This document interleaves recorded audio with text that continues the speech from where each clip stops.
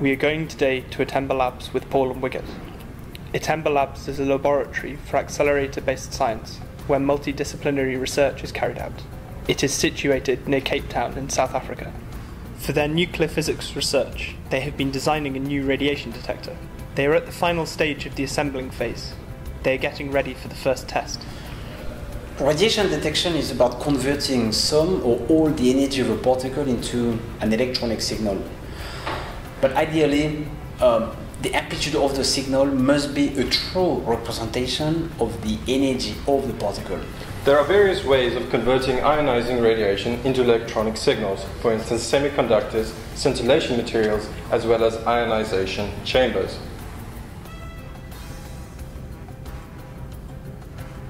Actually, what you need to know is that ionizing radiation basically ionizes. Ionization, like alpha particles, produces free electrons as it moves through solids, liquids, as well as gases.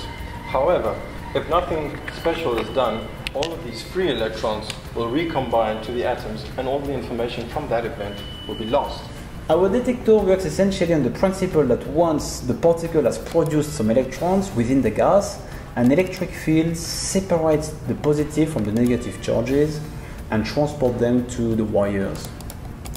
It's basically the principle of drift chambers, a means of reconstructing the trajectory of particles.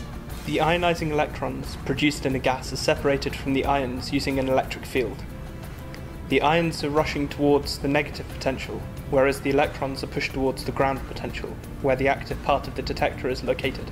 The detector basically consists of multiple field and signal wires soldered onto a multi-layer printed circuit board. Now the signal wires detect these drift electrons as they move towards the PCB. The electrons are then detected by the principle of electronic avalanching. Wow. Electrons are now rushing in a devastating avalanche-like event. The signal wires at positive voltage are alternating with negative voltage wires, which are called guard wires, so that when the electrons drifting towards the wires enter that space, they are pushed towards the signal wires that collect all the electrons. Based on this principle, which is, by the way, the technology that was employed by Papka et al. For the high-energy physics detectors, Paul and Wiggert worked with electronic engineers to put together a very compact PCB arrangement.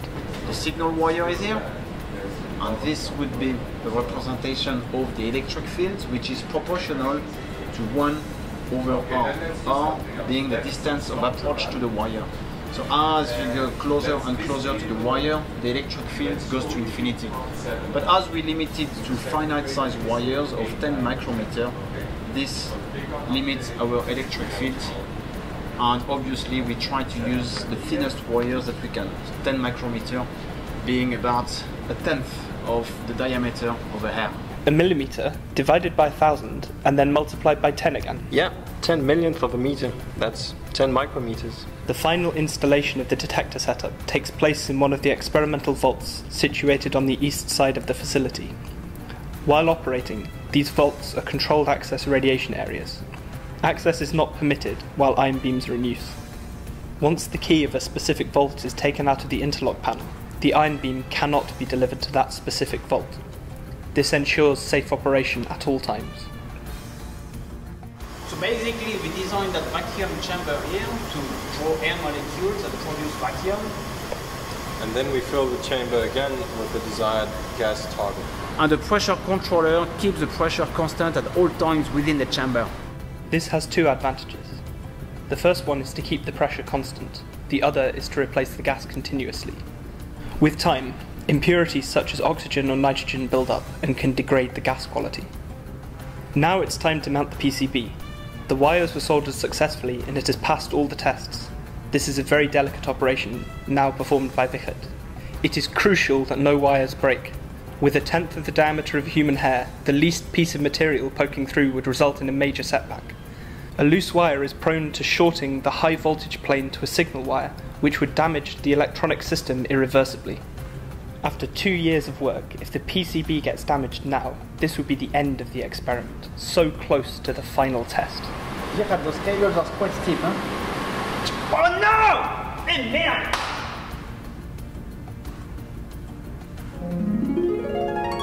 I know my people. I'll make a couple more, just in case. Oh yeah. Fortunately, Wiggert has made a couple of spare PCBs. That was very wise of him. This saves the run.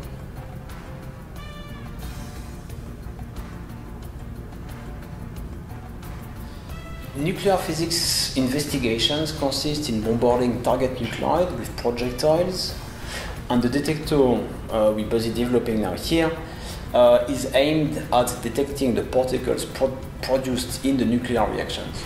A nuclear reaction involves two partners, a projectile and a target nucleus, so that in the collision, the nucleus of interest may be populated to a desired state. The beam impinges along this axis on the target nuclide. The reaction products are emitted within the volume in between the high voltage plane and the wires in the active volume of the detector. This type of detector is actually called an ACTAR, which is short for active-target detector. It means that it uses the gas as the nuclear target as well as the detection medium.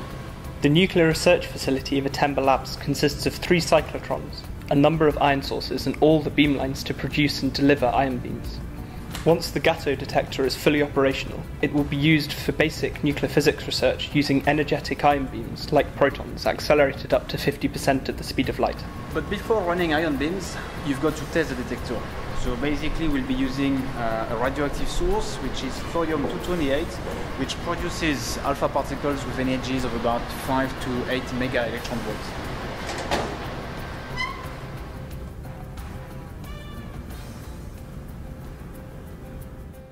Paul and Wiggert are now mounting the preamplifiers to process the tiny electronic signals and send them to the data acquisition system. The basic function of each preamplifier is to boost the microvolt signal that is incident from the detector PCB. This is done so that the signal may be fed with millivolt amplitude into the time-to-digital converters that forms part of the electronic data acquisition system here at the K600 magnetic spectrometer. Okay, so I guess we're almost ready for pumping.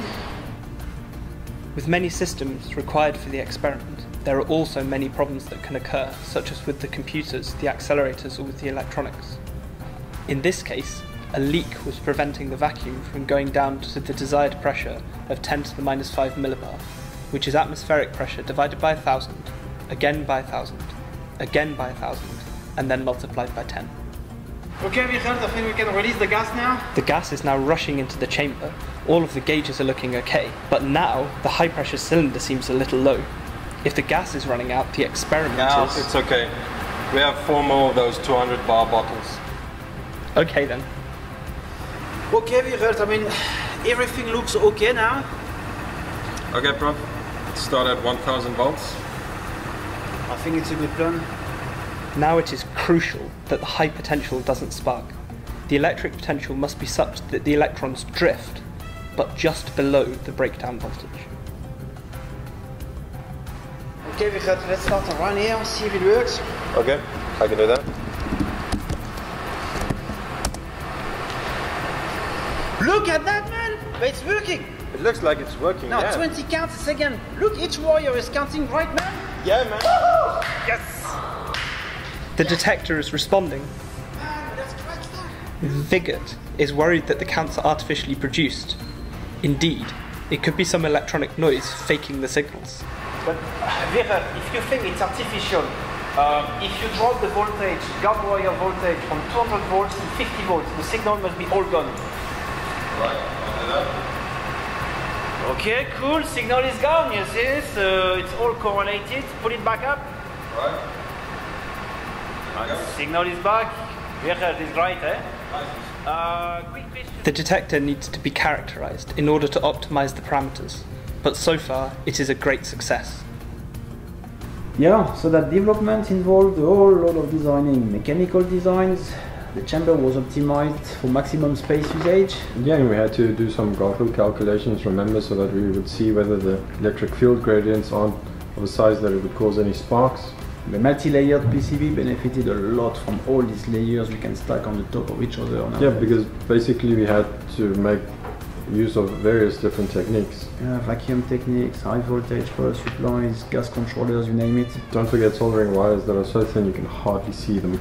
Yeah, that's why we've been designing Some special tools. so that we could solder Them? Do you mind if... No, that's fine. Go on. Okay. Yeah, anyways, I think we finished.